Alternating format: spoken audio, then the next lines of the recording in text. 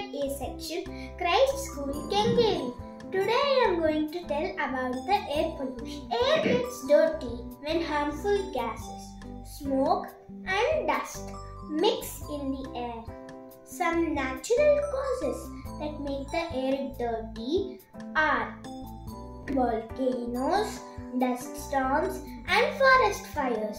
Some human activities that cause air pollution are burning of coal, smoke from vehicles and smoke from factories.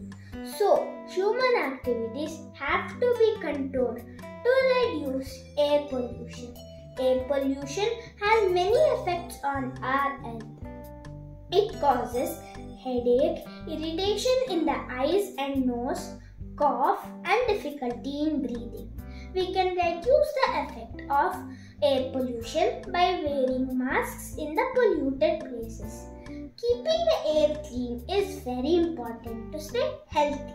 We can keep the air clean by planting more trees, getting vehicles checked at regular intervals, building factories away from polluted areas, and sharing a vehicle when we are traveling to a common place.